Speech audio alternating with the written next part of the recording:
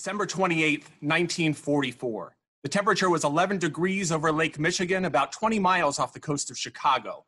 Our hero, Ensign William Forbes, was taking off from his makeshift aircraft carrier for the third time that day. According to him, as he approached the edge of the deck, his engine just sputtered and stopped. Ensign Forbes rolled off the front of the aircraft carrier in his FM-2 Wildcat fighter. The ship ran him over and ultimately broke his airplane in half with its large paddle wheel. When the ship cleared him, our hero was able to escape from his cockpit and was soon rescued from the icy Lake Michigan waters. But his airplane was about to never see sunlight for the next 68 years. His Wildcat succumbed to a fate shared with almost 130 World War II aircraft, an expected final resting site at the bottom of Lake Michigan. But how did all of those airplanes get there? In 1942, the Navy needed to train new pilots to fly in the war. With all of their aircraft carriers out at sea, the Navy purchased 2 ships that took people and cargo up and down the Great Lakes. They flattened their decks, and soon 2 new 2/3 scale aircraft carriers were born. Every day over the next 3 years, the Wolverine and Sable left the Navy Pier to train new pilots to do what is arguably the most difficult maneuver any pilot can do: land on a moving ship. Do that 8 times, you're off to fly in the war. Almost 17,000 pilots became heroes over Lake Michigan, and 128 airplanes were lost to the lake, including this Wildcat. 68 years after its crash, it was resurrected, and the Navy needed to find a team with the passion and the dedication to bring this Wildcat back to greatness. It found that at the Air Zoo. This remarkable team of 75 volunteers shows up at the Air Zoo, committed to bringing Ensign Forbes' Wildcat back to its former glory, and committed to each other and the Air Zoo in inspiring and educating our community with every interaction.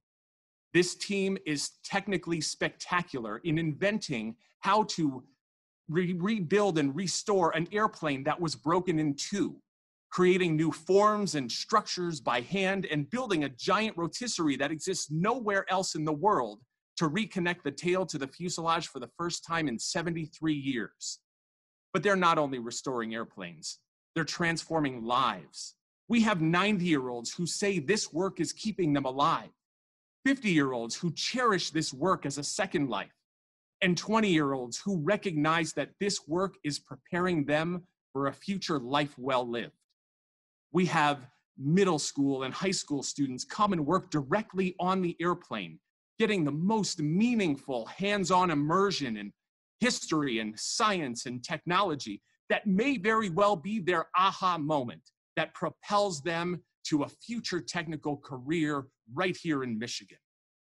We provide opportunities for visitors like Jane Doyle, courageous member of the Women's Air Force Service Pilots in World War II, and Buzz Carpenter, former SR-71 pilot, ways to reconnect to their own incredible aviation histories and to re-inspire them to tell their stories to the world. This work is so transformative that Navy Admiral Sam Cox came to visit to see for himself the program and the educational impact that we're having.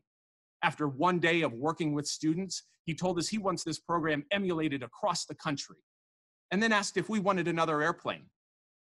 This SBD Dauntless dive bomber served at Pearl Harbor during World War II and fought in the critical Battle of the Coral Sea. On February 18th, 1944, its carburetor froze as Lieutenant John Lendo was coming in for a landing on another Lake Michigan training run. Another accident. Another pilot saved. Another journey to the bottom of the lake for 6 decades. Another airplane coming to the Air Zoo with an opportunity to ignite its history, to broadcast its incredible story, and to transform the lives of all who touch it. Like these 2. 2 weeks after we received the airplane, I got a call from Dr. Arthur Lendo on the left, nephew of the last pilot of that SBD. Though he and his brother Kevin never knew their heroic uncle, they wanted to support in every way they could to bring their uncle's story to life. So Dr. Lendo came to the Air Zoo to connect with the SBD and his wonderful uncle. There was not a dry eye in the place when Dr. Lendo first peered into that cockpit where his uncle once sat and connected with his uncle in a deeper way than he ever has before.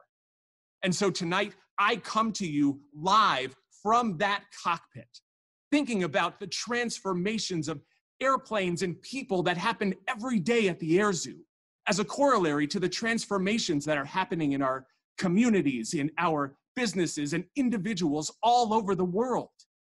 Because just like those World War II aircraft that are on the bottom of the lake, we too are in a state of dormancy, of survival, of untapped potential, yearning for the lives we once lived, longing for the impact we once had, and craving those activities and relationships that made us whole. So now is the time to rise up, to transform, to restore the best of what we were and make that infinite, and invent new ways for our communities and our neighborhoods to thrive in a more trusting and loving, empowering way. And like William Forbes and John Lendo, who emerged from the lake stronger and more resilient than ever to change our world for the better, so too must we transform during this pandemic to change our world for the best. Like our heroic pilots, we will fly again, higher than ever. Thank you.